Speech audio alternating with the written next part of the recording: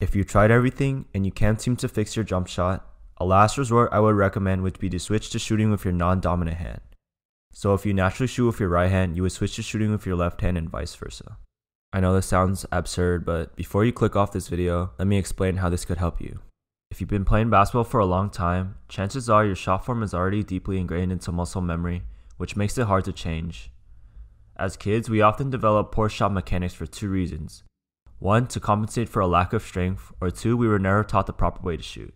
Since we develop poor techniques that become ingrained in our muscle memory over time, it becomes difficult to change your jump shot since your body is so inclined to shoot a certain way. By switching to your opposite hand, you can effectively coach yourself how to shoot again with proper technique, and you will have the strength necessary to shoot with correct form. Because you haven't practiced with your opposite hand, your potential for shooting is much higher since you can develop those solid fundamentals for shooting and use them to become an elite shooter. Shooting with your opposite hand can sound intimidating at first, but it really isn't that bad. You can actually go outside to test this for yourself. It might feel uncomfortable at first, but you'll be surprised to find that after a few shots, your body will start to adjust and get the hang of it. It's also pretty common to see players shooting with their non-dominant hand. Luke Kennard of the LA Clippers is naturally right-handed but shoots better left-handed. Many players can shoot with their opposite hand with ease, so don't be afraid to try this. It's actually easier than you think. The major and obvious disadvantage is that you will be worse at shooting with your non-dominant hand in the beginning. Because you're essentially teaching yourself how to shoot again, your shot is going to be broke as you start out. Honestly, it's a big time commitment to relearn how to shoot, so if you're busy, this might not be the best approach for you. For the majority of hoopers, I would honestly recommend trying to fix your jump shot first, then trying your opposite hand. Even players with quote-unquote ugly shots can be elite shooters with enough practice. So who exactly should try this? Well, if you fit the majority of these characteristics, you should give this a shot. Number 1.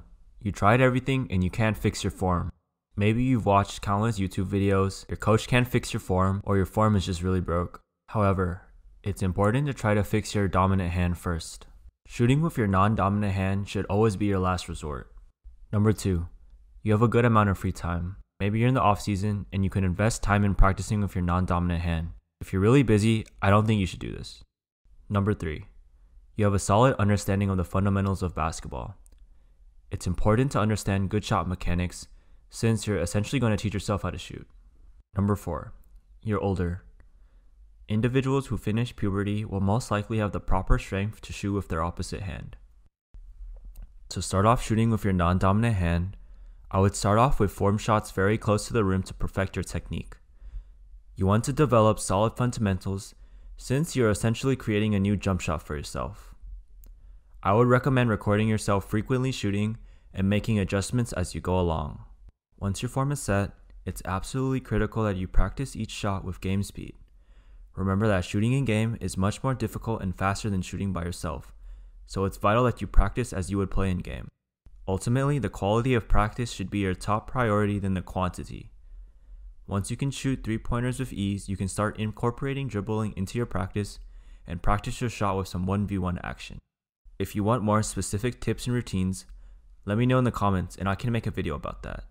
You can also send me an email on my website linked below and I'll gladly create a routine for you. The number one piece of advice that I can give is that you need to be patient. You have to understand that you won't be able to shoot with your non-dominant hand overnight. There are going to be times when you want to give up, but you have to ultimately put your ego aside and remember why you're doing this in the first place. Remember, even a 1% improvement every day for 1 year will lead you to be 37 times better than when you started. As for how long you should expect to see results, I would say after a few months, you'll start getting the hang of shooting with your opposite hand. However, to become an elite shooter in game, it will take a few years to master your jump shot. Ultimately, it all comes down to how much you've practiced and the amount of effective reps you put in. If you made it to this point of the video, I sincerely appreciate your support and I hope you guys find this video helpful. Feel free to leave a comment if you have any questions or video suggestions, and I'll see you guys soon. Take it easy.